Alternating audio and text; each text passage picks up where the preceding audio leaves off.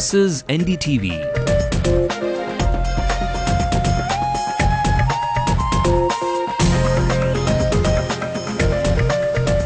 And you're watching NDTV Hindu.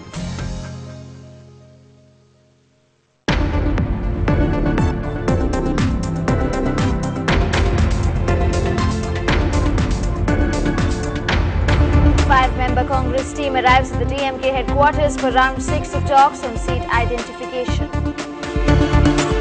No slogans, posters or flags on government buildings. EC tells all parties graffiti already on walls to be removed at the party's cost.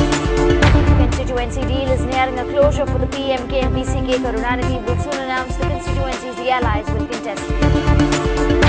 Residents of Adyar stage a road ROCO demanding their voter IDs be provided soon. It is not their duty. They are not appointed a sufficient number of people. That is what these corporation people are saying. But that is not our lookout. And Tamil Nadu Teachers Association demand pension reliefs in recognition. If that is fulfilled, this is what they promise. அவர்களுக்குத்தான் 5 லட்சம் அரசு ஊழியர்கள் ஆசிரியர்களின் வாக்கு என்பதை வரும் தேர்தலில் வாக்கு என்பதையும் முக்கியமாக தெரிவித்துக் கொள்ள கடமைப்பட்டிருக்கிறோம். A very good evening. This is the late night news. I'm Divya. Let's bring you the news from the national and international quarters making headlines. Japan warns for possible meltdown at Fukushima nuclear plant but says any hydrogen buildup exploding is expected to be contained. Magnitude of the quake is revised upward to 9.0. The police chief in Miyagi warns more than 10,000 people could be dead. Gaddafi forces reverse rebel advances and close in on the stronghold of Benghazi in Libya. Dhoni slams his batsmen for the loss to the Proteas, says they should bat according to the situation, not to please the crowds. Well, the 5-member Congress committee has arrived at the Anna Arivalayam to hold their 6th round of talks to identify constituencies with the DMK.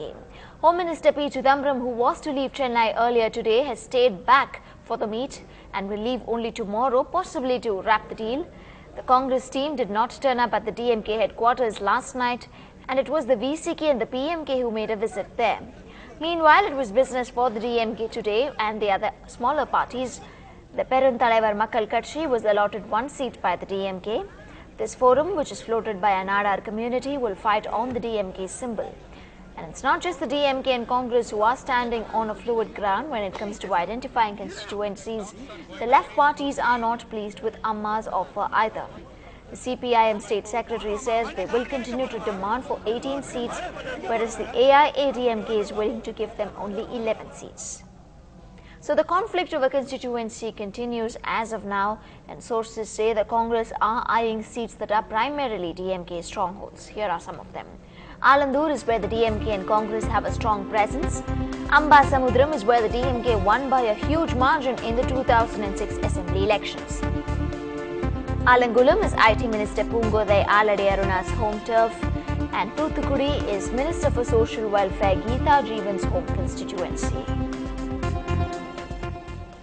And for the latest on this, our reporter Salim now joins us live on the phone line. Well, Salim, we believe there are a lot of developments from the place you are, and what can you share with us? Yeah, the 5-member committee of the Congress party comprising P. Chidambaram, G.K. Vasan, Jayanti Natarajan, Jayakumar and Mr. Thangabalu arrived at the DMK headquarters at around 9:30. They are currently holding talks with the DMK. The media is waiting to hear from the Congress at Anna Arivalayam. The seat sharing committee of the PMK in a similar development met the leaders of the DMK late last night and in the morning as well, but the talks on identifying constituencies were inconclusive. The PMK leaders told us that once talks are finalized with the Congress, the DMK will be in a position to sort out the issue, because sources say there is a stalemate between the DMK and its main ally Congress. The reason more than one political party are demanding the same constituency, allegedly what we heard is that both the Congress and the PMK are eyeing the Velachery constituency. In a similar development, the VCK led by Thol Thirumavalavan met the DMK chief and announced that the talks on identifying constituencies are over. Divya?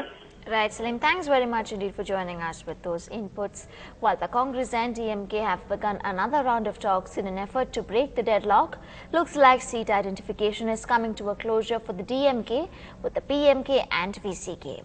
After meeting the DMK poll panel, PMK President G.K. Mani told reporters that the party is having continuous talks with the DMK, and since other parties are in the alliance, the discussions are continuing in finalizing some constituencies.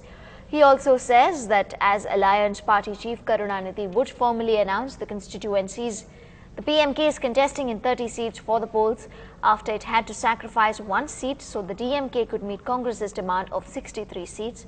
The VCK leader too says that the DMK chief will make a formal announcement on the constituencies today or tomorrow. The VCK has 10 seats in the DMK-led alliance.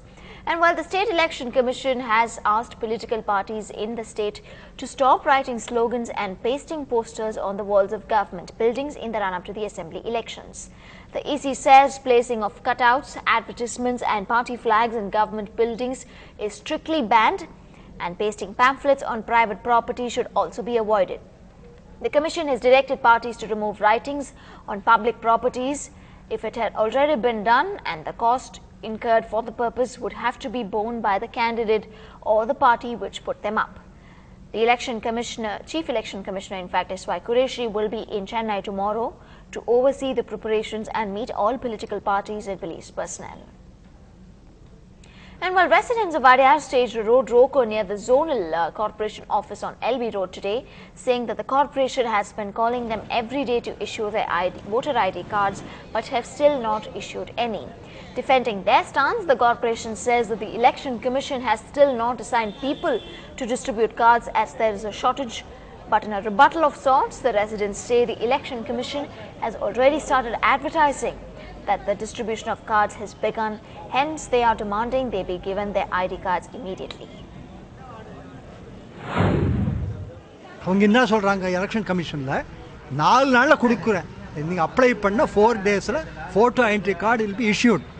But these people say that it is impossible for us to distribute because many cards have come. So it is not their duty to they are not appointed a sufficient number of people. That is what these corporation people are saying, but that is not our lookout. As public, we go by what the what in the TV and what in the media these election commission people are saying. And keeping in mind the election season, the teachers have come out on a Sunday demonstrating what they are miffed about, and they say the party that fulfills their demands is the one that the teacher community is going to favor. The Tamil Nadu Teachers Association were on a hunger strike from early this morning till 6 in the evening. They have a list of long pending demands which they want fulfilled immediately. They demanded that the government should allow all teachers who joined duty after 2003 to be able to apply for pension. They also demand for increase in security for teachers in the wake of many fake complaints against them. They also want recognition of teachers in government schools who teach history, geography and commerce.